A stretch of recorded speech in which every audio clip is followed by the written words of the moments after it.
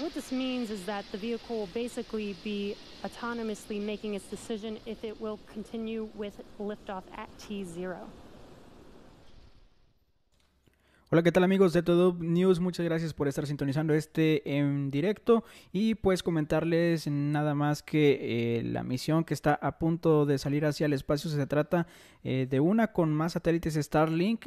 El Falcon 9 que va a ser utilizado ya ha sido usado en otras misiones en al menos 4 ocasiones, tanto en 2018, 2019 y el presente año en enero.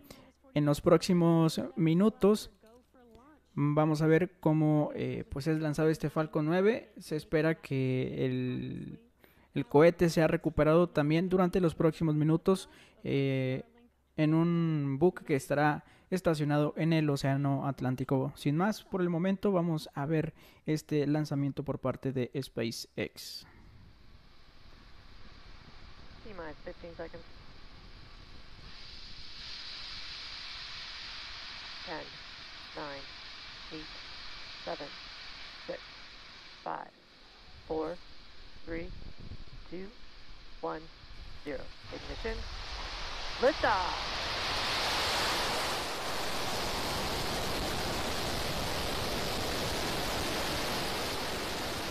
Falcon 9 pushing down range.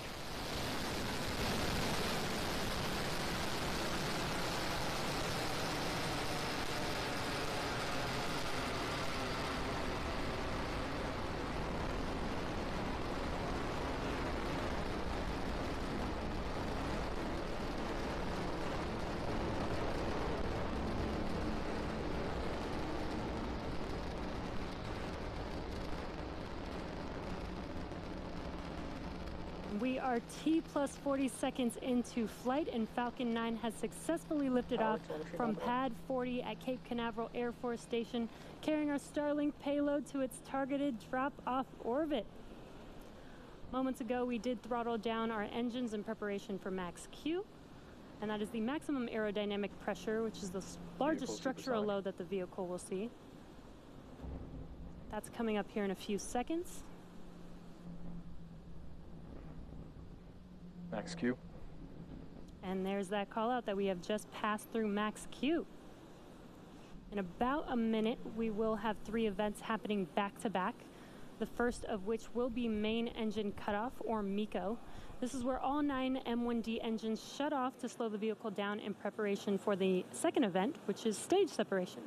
Stage separation is where the first stage separates from the second stage, with the first stage starting to make its way back to Earth for landing, and stage 2 continuing on its journey, with the third event called SES-1, or second engine start 1.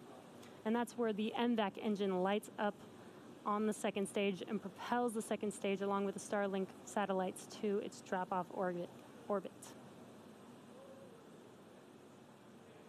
We are at T plus 2 minutes and 5 seconds, so we're just about 25 seconds away from those 3 events. Again, that is MECO, stage separation, and SES-1, or second engine start 1.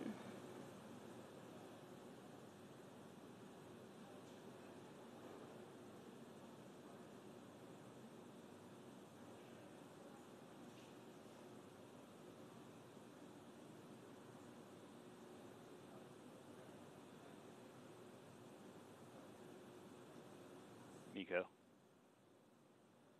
Stage separation confirmed.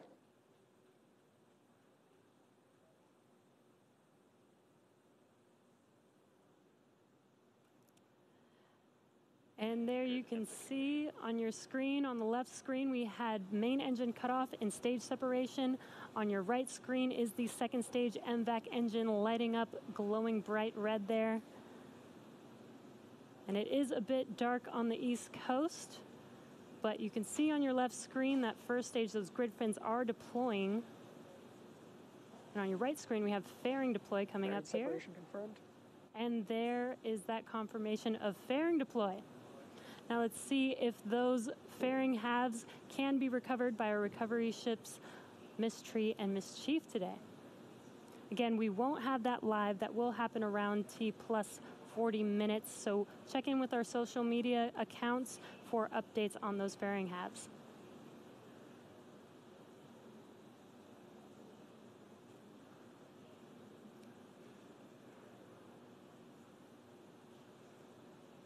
And stage 2 still looking nominal. Again, that is what you see on your right screen. Stage 1 is making its way back. Acquisition of signal Bermuda.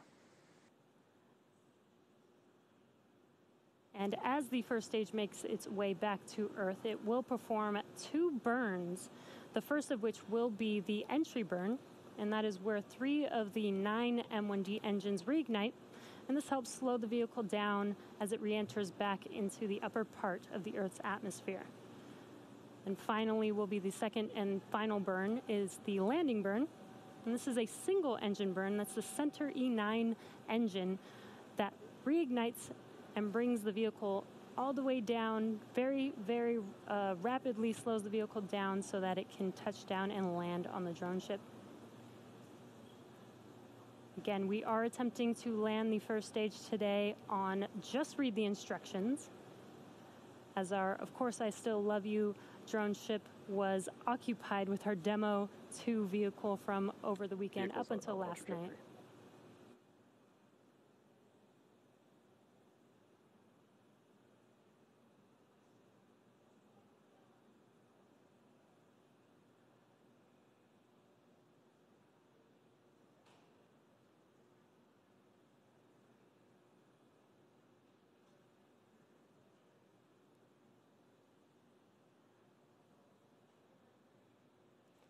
We are at T plus 5.5 minutes. Stage 2 still looking nominal. And first stage making its way back. That first burn, that entry burn, will be coming up in about a minute from now, around T plus 6 minutes and 45 seconds. And that entry burn will last about 20 seconds long. Again, that is to slow the vehicle down as it re-enters back into the Earth's atmosphere.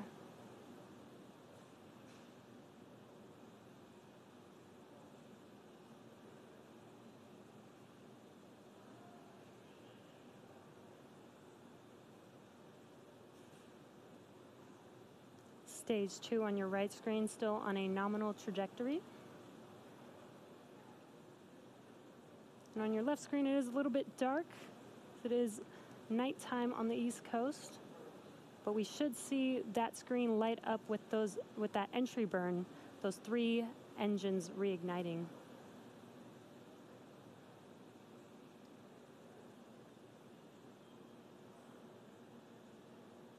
Stage 1 FTS has saved. Stage 1 entry burn has started. And there you hear that call out, as well as a visual confirmation that those engines have reignited. The vehicle continues to follow a nominal trajectory. And stage 1 entry burn shut down. And confirmation that the stage 1 entry burn is complete, as well as stage 2 still looking nominal, if you heard that call out.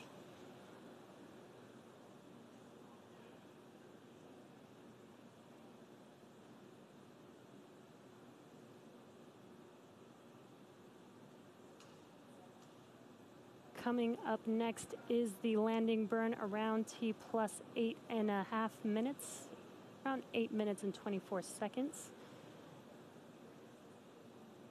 Looks like we lost that live view of the first stage coming down, but that is expected. So hopefully we can get that live view back. Right now, Stage 1 is transonic. Right now, what you're seeing on your left screen is the drone ship Just Read the Instructions. Followed very closely after the landing burn and landing of the first stage will be Seco 1, that is second engine cutoff, around T plus 8 minutes and 58 seconds.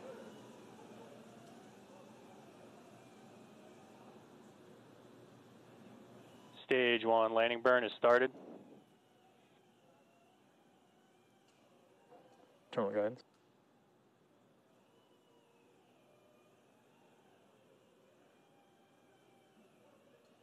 Landing legs have deployed. Stage 2 FTS has saved. And wow, as you saw coming And down, JRTI, we that have a first stage 1 stage landed. Falcon Landing 9. operators moving to procedure 11.100 on recovery 1 and ECF 9.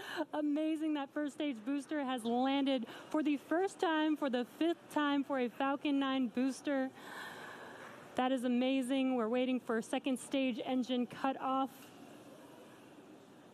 What an amazing view of that first stage coming down, even though it was dark and night. But those engines lighting up the screen, watching first stage come down, was an amazing view. Amigos de Cutoff Digital, por quinta ocasión SpaceX ha logrado aterrizar el mismo cohete que ya había colaborado anteriormente en la misión Telstar 18 en septiembre de 2018, la misión Iridium 8 en enero de 2019 y dos misiones también de Starlink en mayo de 2019 y en enero de este año. Un verdadero éxito de nueva cuenta para esta empresa. Todos los detalles estarán en los próximos minutos en nuestro sitio web www.todo.news.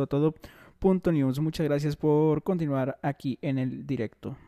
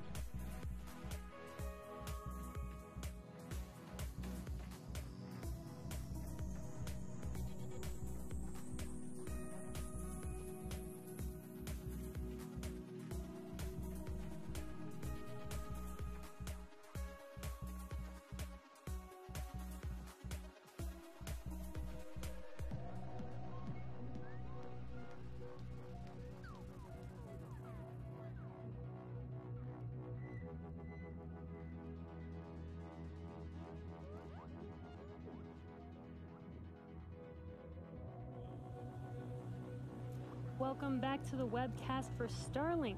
So far we had an on-time liftoff tonight. Stage 1 successfully separated from Stage 2 and made its way back to land on our drone ship. Just read the instructions, which was the first time a booster has landed for a 5th time in SpaceX history. So very exciting. Stage 2 is still nominal. And now we are coming up on deployment of the Starlink satellite shortly here in about 40 seconds or so. And we firmly believe in the importance of a natural night sky for all of us to enjoy, which is why we have been working with leading astronomers around the world to better understand the specifics of their observations and engineering changes we can make to reduce satellite brightness. One measure we're taking to accomplish this is by adding a deployable visor to the satellite to block sunlight from hitting the brightest parts of the spacecraft. Now let's listen into that call out for payload deploy.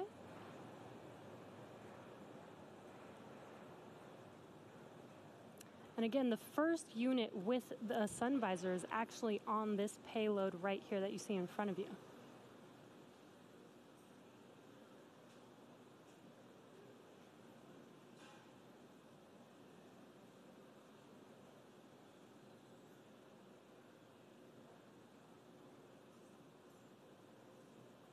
Payload deploy confirmed.